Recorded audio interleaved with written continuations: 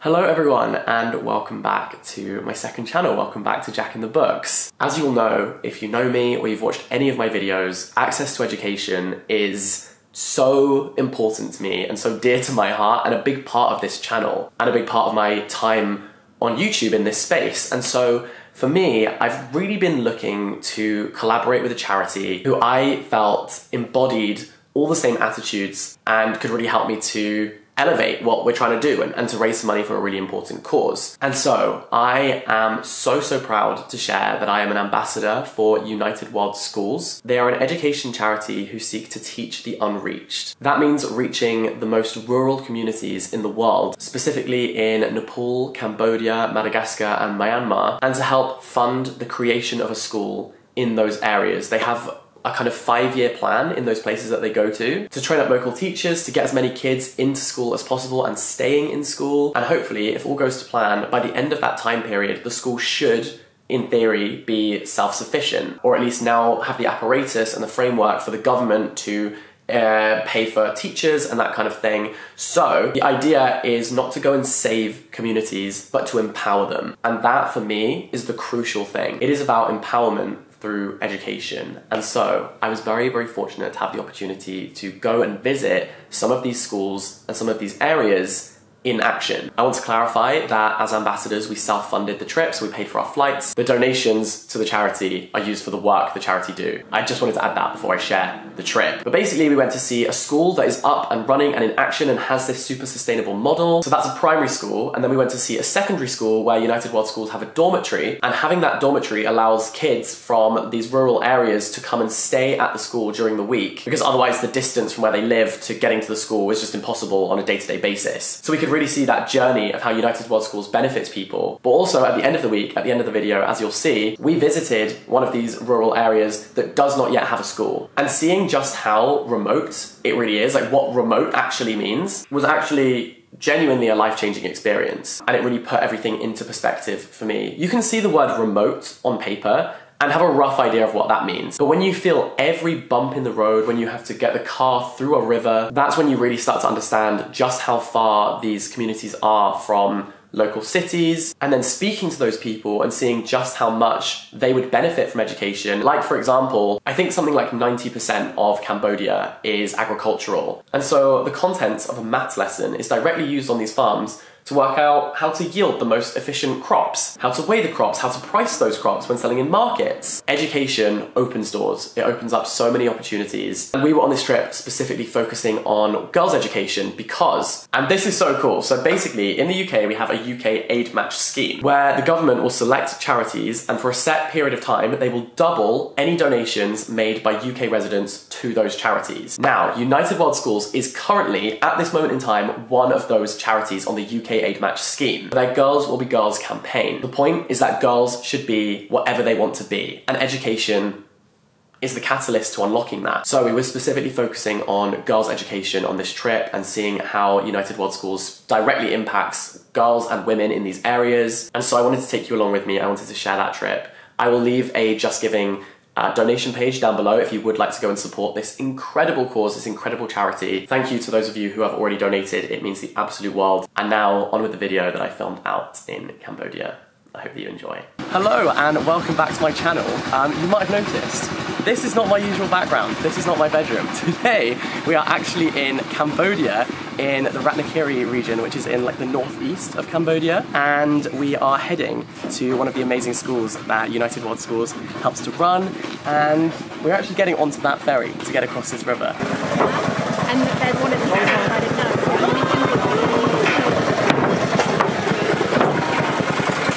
There we go. Okay, so we're driving through Ratnakiri, and basically Laos is over there and Vietnam is there. We have two borders on either side of this area. So just to kind of give you a bit of a perspective on like where we are geographically. So yeah, very near lots of different places. Look at the car! On the right over there as well, there will be. I just love cows. Okay, so slight change plan. The river is too deep to get the cars across because we were going to kind of drive through the river. So we're getting out and we're going to try and get a ferry and we'll meet the cars on the other side, I think. So kind of working out as we go. Almost got the hat, that was almost the goner. Let's go. Here we go. There's the team. So apparently the lanyards are orange because the colour of the sand here is orange, and UWS actually started in Cambodia, so it's a little ode to that. There we go. Panta sand, panta sand, panta sand. There we go. Exhibit A. And V, what colour were we instructed not to wear? They said white, but they didn't say anything about off-white. It's actually cream. Actually, okay. The girls that get it, the ones that don't. Okay, so we've come from the river to the school. Panning, panning, panning. The school, ta-da! And basically on this trip, what we're doing is we're visiting this school, which is all community-led, so all the teachers are local. During COVID, a lot of kids couldn't go to school at all, and so they need to learn those skills. So before they go on to the more advanced stuff, they're doing very much community-based learning. Then next we're going to a government transition school, so the government have helped them to enforce the national curriculum. And then finally we're going to visit a third area where there isn't a school, to basically see what United World Schools could do there, and how the community are operating without formal education. So yeah, this is the first school. We're going to go and have a look and meet everyone. So we were just walking to the school, and now we're listening to a mothers' meeting of mums of some of the girls who study here, and make sure that they stay coming to the school. So a big part of the United World Schools campaign is to keep girls in education, so they have a kind of dropout prevention program, and that's a big part of what the mothers help to do. Okay. Mothers' meeting was really interesting. We have a translator who's kind of helping us to understand, so that we're not interrupting what they're actually trying to do. We're sort of just observing, and they were basically saying, the mothers were saying that one of the reasons that kids drop out in the summer months is because they need to work on the farms. In this area, everyone has their own farm, and they were saying that in May and June they're working in the rice fields, and they get the family from all over to come to the farm and help them out, and all to work together.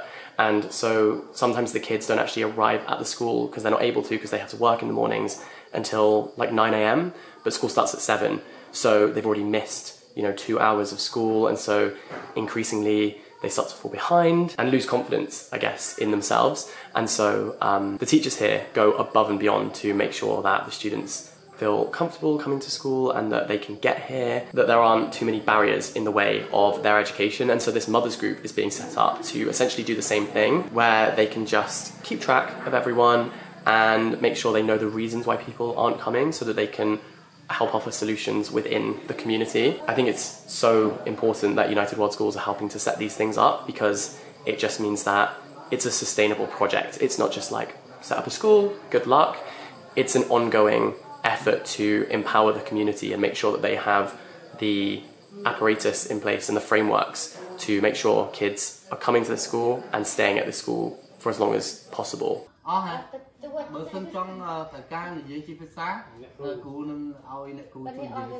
You know how it is, the first place that I wanted to see was the library in the school. The staff here just were showing me around and telling me what some of the books were about, which, as you know, is a very big passion of mine. So it's really cool to see the books that they're reading here and kind of learning from. Let me show you some. So this is the library just here. So these books, I have been reliably informed this translates to I Want to Read, and then this is Adventure in the City, so they're learning through the story. And this apparently is a well-known Khmer fairy tale, which is about an ant and a cricket, and so the cricket is seen as like lazy, it's always singing, it's not working hard, whereas the ant works like all year round. And then the cricket is the one left without food like in the winter because it hasn't been working. So the idea is to teach them about, the merits of working hard. And what a beautiful building this is. By the way, big fan of the interior design here. I want a background like this all the time. I love the bunting that they've done.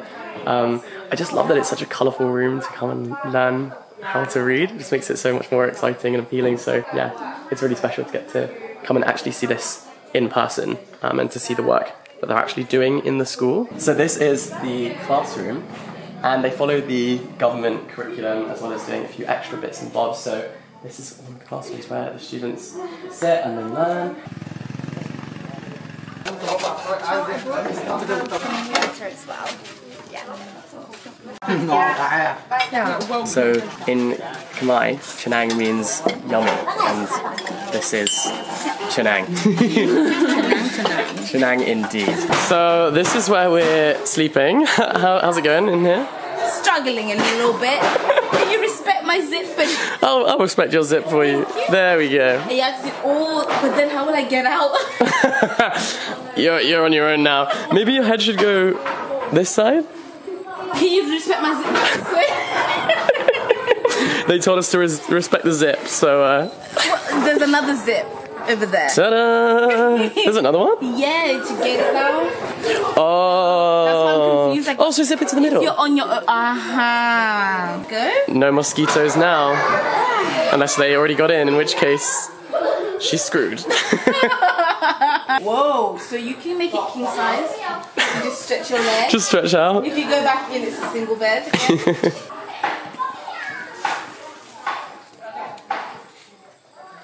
So the rice is being cooked inside the bamboo. Vegetable and soft the meat. Right. They just sauce very thin and then they put in. I see. Yeah. Tastes very good because smelling by the bamboo. Oh, so the bamboo sort of Taste infuses bamboo. it. Oh, wow. Yeah. And this one we saw you again. That is called a goat. To fill the water for drinking fresh water. Oh, wow. Yeah. They collect the water from near the riverside. They have a natural well. Yeah. And then they keep the water to fill in the goat. And then a few Wow. hours later, the water coming colder. And then they're drinking fresh water. It's cold. Yeah, Wow. Oh, I see. Still, you can. Oh, can I feel? Oh, it is. Yeah, yeah. Even like the temperatures of Yeah. still water cold. Wow.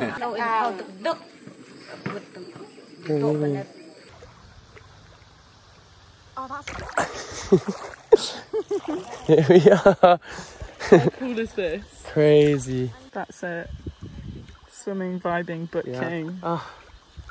So we wrapped up the kind of school day and then we went for the most lovely swim in the river, which was so relaxing, and we've been sweating buckets because, you know, we're British, so when it gets to like 12 degrees, we're sunbathing. Not like that here, okay? It's humid, it is hot. So we've been basically like sweating a little bit.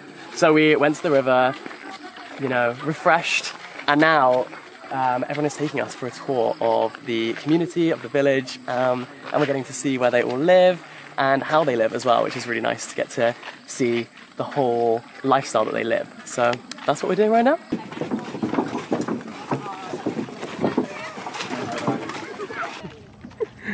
So cool.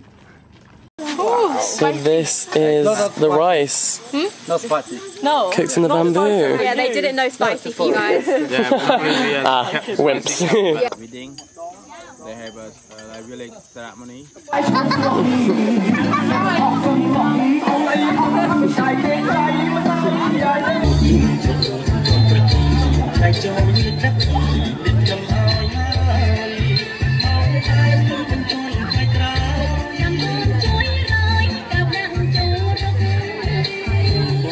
hope that you can hear the sounds of the jungle. People pay good money for a soundtrack like this on like different apps and stuff to help them get to sleep, and we just get it right here. So I'm hoping that tonight is going to be a very nice night's sleep. We're actually in, can you see this? This is my bed for the night, this hammock. I've never slept in a hammock before, so I'm actually really looking forward to it. And who knows, this could be the best night's sleep of my whole life, and maybe this is how I'll have every night's sleep of my life going forward. Here it is, the bed. Hello MTV and welcome to my crib. This is like my actual dream because I'm sleeping in the library. Can you imagine? This is I'm Jack in the Books in real life. I'm a parody of myself. They were like, which classroom is everyone sleeping in? Library, Jack. Thank you. Good night. Do you know what? I have never in my life woken up at 5 AM and been happy about it. But this morning, so peaceful, so relaxing, I feel refreshed. I'm quite happy, you know. I can't find my zip, but you gotta respect the zip because this keeps you enclosed and safe and the bugs out. And I have to tell you that I had a sleeping companion right here, which was a gecko. And we didn't know why geckos were called geckos until now, but it's because they go, gecko, gecko, all night. And I had a little companion just here, so it's nice to know that you're never alone. How did you turn that into something inspirational? I don't know, because actually it was really annoying. Now the challenge is getting out of the hammock. Did I hit my head on the floor? Yes. Good morning. We have some breakfast. I'm very excited about this. Yeah. Ta-da! Morning, team. Good morning. How are we feeling? Good. I feel like I was back in my mom's belly. Like I felt like I was in the womb. I see. Okay, that's a pretty good review. I think so. You are like a new woman today, I think. Yeah, like I slept in the fetal position. There's a flower in your hair. The baby gave me, the girl just gave me a flower. This is like the best day of my life.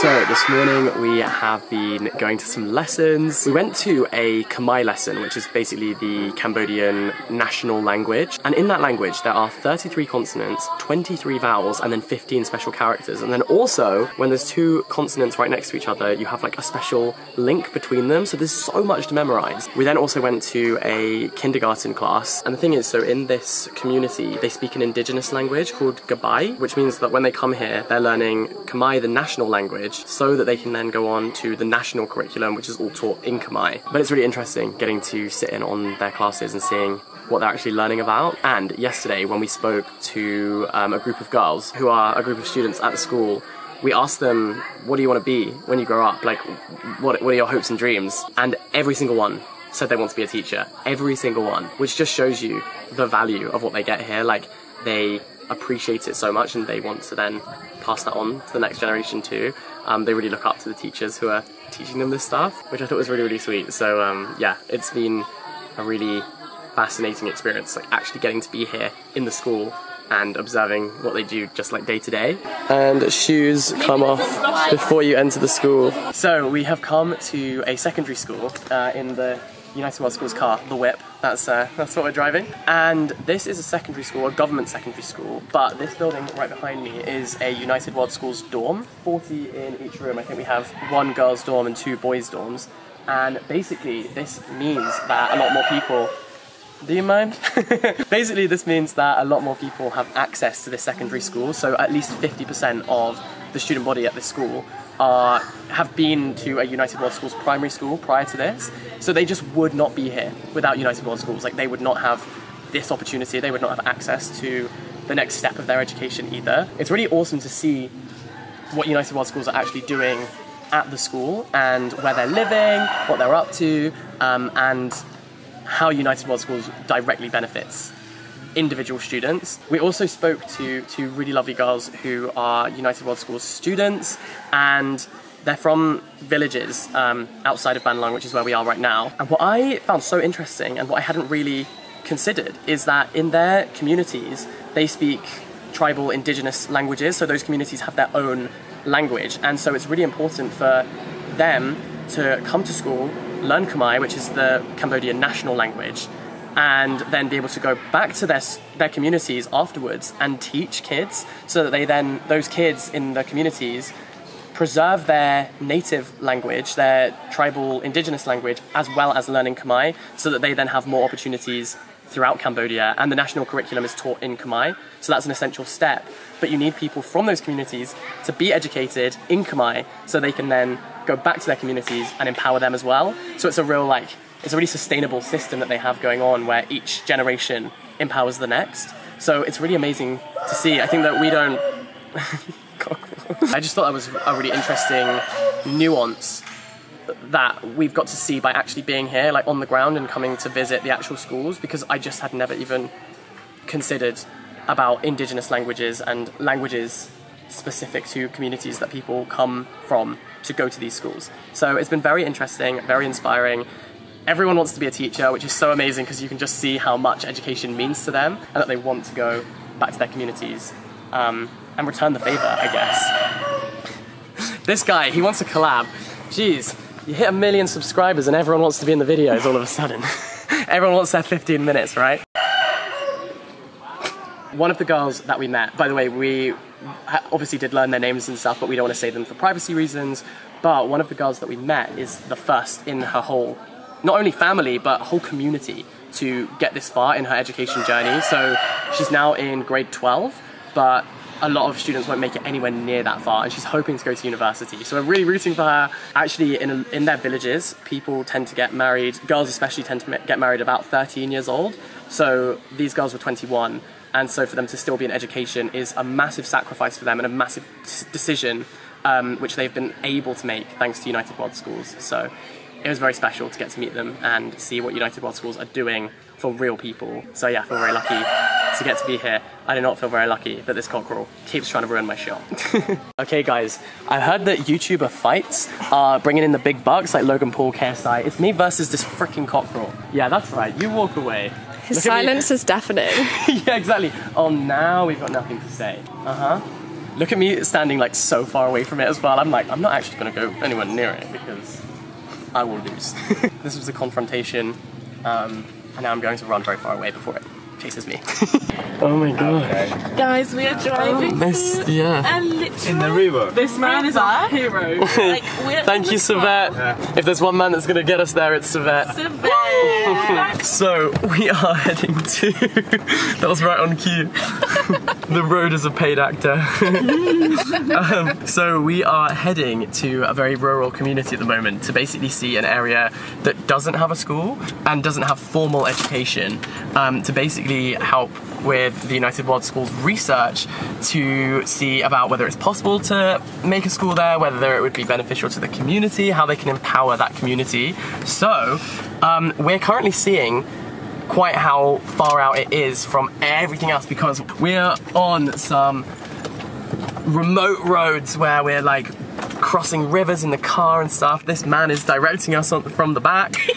Our new pal who picked us up halfway because we saw we were lost. And like, this is the vibe, right? And we went through an actual river, like we drove through water. Like, do you understand? We swam. The car swam. The car swam. And I'm not kidding, that is not a joke. The car was swimming. How beautiful. So Stunning. beautiful. So since we've been on this journey, all I've been wondering about, like especially how remote the communities are, is it's taken us hours to get to this point. We've had to cross a river with a car. We've had to go. We've gotten lost. That someone is literally guiding us. Pan.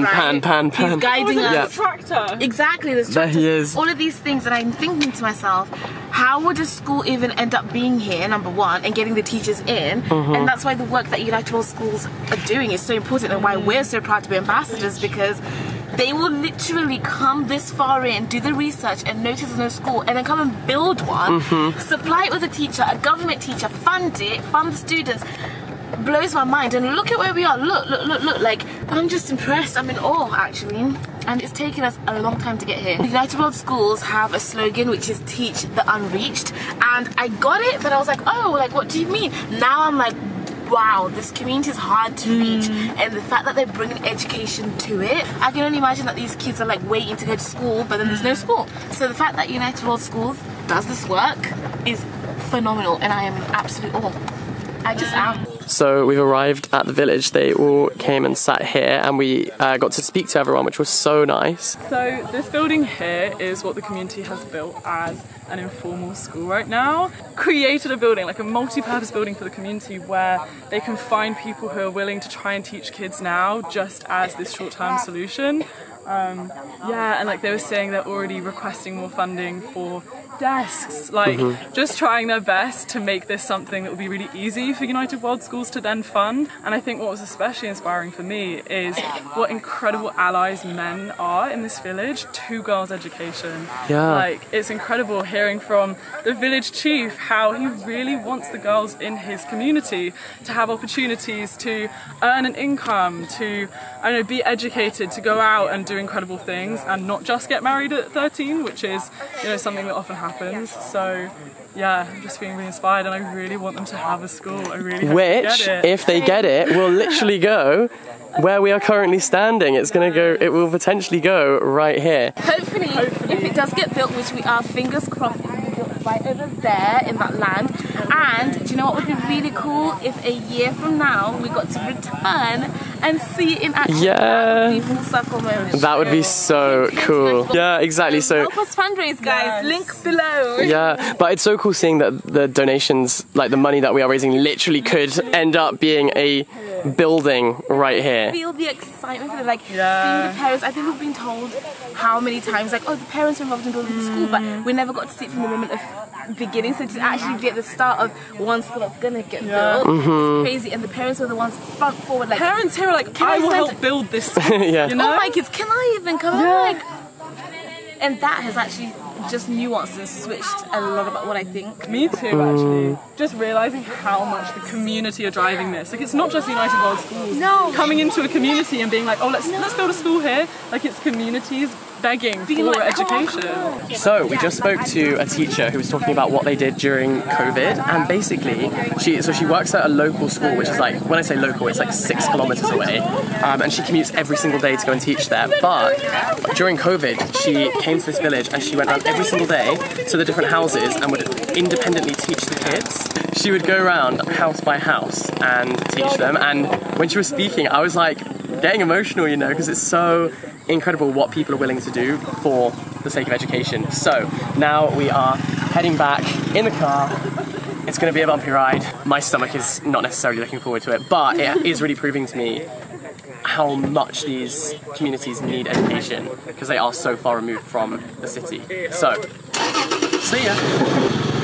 And that was our trip. I hope that you enjoyed watching this video. I hope that I managed to convey just how powerful it was as an experience to get to interact with these people, engage with them, meet them, shake their hands, and understand their lifestyles and their lives. Everyone we met was so welcoming and passionate about education. It was a real privilege to get to meet these incredible people. Yeah, I'm very, very grateful. We spent the rest of the week with United World Schools visiting various government institutions, local government, the Department for Women's Affairs, and we also visited United World Schools HQ, where it all began and where it's thriving today. We met Sita, who is the founder and such an inspiring and incredible man. He's won awards in Cambodia from the King for the amazing work that he does and how he empowers these communities, and he has such big plans for how he wants to continue to expand this charity to help more people, to bring schools to more places like the ones that you saw.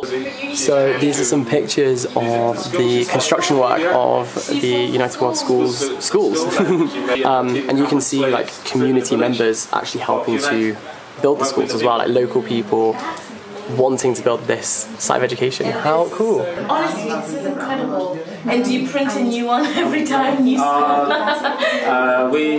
Sometimes we don't print because it's expensive.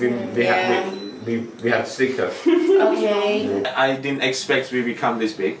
Yeah. Because our vision or plan was to build maybe 10 schools. Wow. And luck just come and kind people just joining. And how many is it now? 270? 135 schools in Cambodia. Wow. And then 270 overall. Yeah. Wow. And this is the award from the King. Wow. The actual King. And this is the Minister of Education in Cambodia. He's the #1 man in charge of the entire education in the country. Wow. So he awarded that on behalf of the government. He awarded. Oh, that's this one here? Yeah. Uh-huh. And I just feel so incredibly inspired by everything and everyone that we got to meet. Like I said, the link to donate to this wonderful charity will be in the description box down below. Thank you so much for watching this video. I'm so happy to get to bring you along on this journey, and I love you a lot. All the best, stay in touch, and have a wonderful day. Bye-bye!